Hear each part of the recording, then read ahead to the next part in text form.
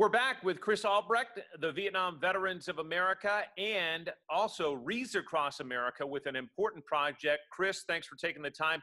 What does Wreaths Across America want to do for Knox County? We want to honor every veteran in our 3 Knox County veteran cemeteries with an evergreen wreath during the holiday season. Now, this is a grassroots effort. There's no state or federal funding for it whatsoever. So like I say, grassroots, it's all just donations coming in from people like you and me. And how many graves do you hope to put wreaths on? Well, with the 3 cemeteries combined, we're looking at 18,000 veterans that we want to honor this year. And that's a moving target. Each year it gets bigger and bigger. They have about 15 funerals per week at the active cemetery on John Sevier Highway.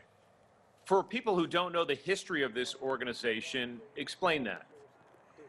The history is real interesting. It goes back to quite a few years ago. It started small. There were about 5,000 wreaths placed at Arlington National Cemetery. In 1992, someone took a picture of those wreaths with a blanket of snow over them. The photograph went viral, and suddenly everybody wanted to do this at their own veteran cemeteries or help out at Arlington. And I think it was in 2016, perhaps, that then County Mayor Tim Burchett decided to bring this to town. His folks are interred at the Veteran Cemetery on Lions View Pike, so it was very personal to him. And let's talk about why it's personal to you. Why are you involved in this organization? That's a real good question. I can answer that with a saying that goes, a person dies twice. The first time when they take their final breath, and again later when their name is no longer spoken out loud. And that's why when we place the wreaths, we stand, we take a step back, and we say that veteran's name out loud.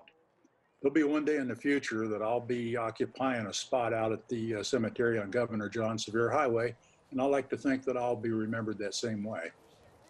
Chris, how can people get involved? People can get involved in any number of ways. The thing that we need the most right now are donors. It takes $15 to bring in a wreath. There's a website, knoxwreaths.org, that can be accessed. You can just have a credit card and donate. And again, here is that address. You can send donations to that P.O. Box address if you write a check. Also on the screen there, you can see the website. We have it online as well at WBIR.com. And if you'd like to come out and help lay the wreaths, that will be Saturday, December 19th. Other communities also taking part as well. You can read more about it right now at WBIR.com.